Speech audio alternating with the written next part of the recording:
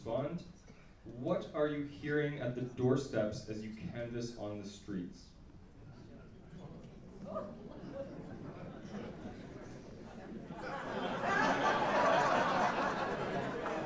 Good evening.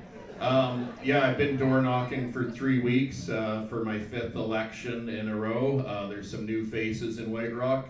You hear everything. You hear infrastructure, you hear questions about parks and rec, you hear development, you hear waterfront, you hear our water utility, you hear all sorts of things. So yeah, the questions are all over the map, and most people are just happy that you made an effort to come out and get some face-to-face contact and not just receive a brochure in their door. So.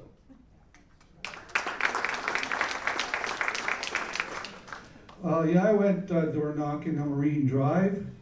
First door I went to, they said, I love the development. I love it, build more. I discovered it was Grant Meyer's mother.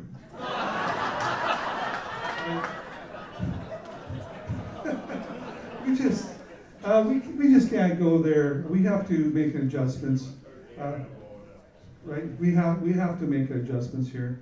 I'm independent. I vote independently. I'm going to make the decisions independently.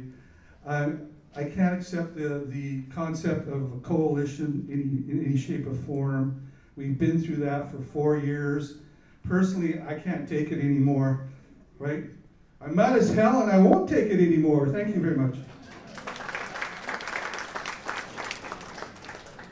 Well, I did a fair amount of it the last few months, but the main one I heard is, Mike, we love you, we love your experience, and we'd like you to be our mayor. So I don't know whether I can believe him or not.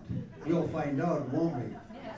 Seriously, the sort of problems we've heard here tonight are on some people's mind. A lot of the times they're getting annoyed about being bothered.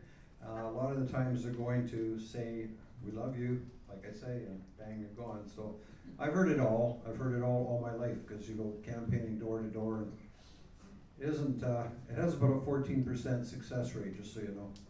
Thanks.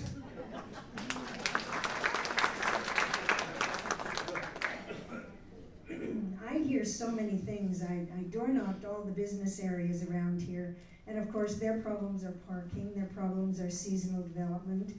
In 6 months they're good, 6 months they're not. Then I look at the people in the condominiums around here and the single-family homes. They're concerned about the amount of high-rises, but more concern comes out with the lack of infrastructure, and our money is not being put into the infrastructure. And then we find out that, people wanted their gardens. When I door knocked Upper Roper, for example, there's an escarpment there, and it's all weeds and brambles, and separates two streets, and they want that fixed up. I think a lot of people there are so many things out there, but mainly they want clean water, they want better infrastructure, and they want to stop on some of the high rises so that it can catch up, and they want to ensure that there is affordable housing mixed in with it.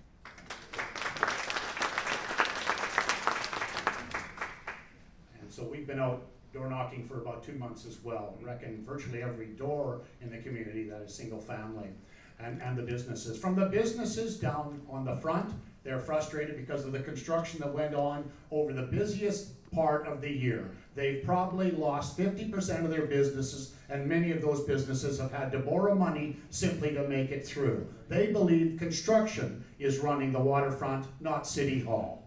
Businesses on Johnson, virtually the same thing. Nobody tells them when the sidewalk is going to be closed. Nobody tells them when things are going to be put up in front of their businesses so people can't park there. The construction workers get away with that, and that's just simply wrong. And we'll do something about that. On the home front, I've never heard so many respectful people wanting to talk about their communities. They've got concerns, but they've got ideas as well. And that's what we've got to get back to. What are their ideas, and how do we work with them? Thank you.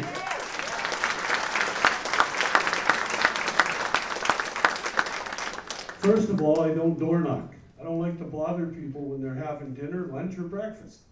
Okay, I think it's bothering, and if anybody tells you it's different, forget it. I don't put up signs. I did in the provincial election, they threw spears at it, they did this, they did that, and it cost me a ton of money. Okay, just so like guys like Gary can stand on the corner, okay, with guys like Direct Democracy and wave at me when I go by. Okay, what does that tell you? Huh? Now, you want to get serious? We're talking about serious issues like crime, homelessness, okay? We're not talking about developments. We got lots of developments. Okay, and I'm getting really sick of the politics in this town. And you people aren't that dumb. Okay, and if you are that dumb to believe this stuff, it's already done the development. The only sign that it was worthwhile was Ken Chesney's, and it was now parked at a corner store that's been around here forever. That's respect for small business. Thank you.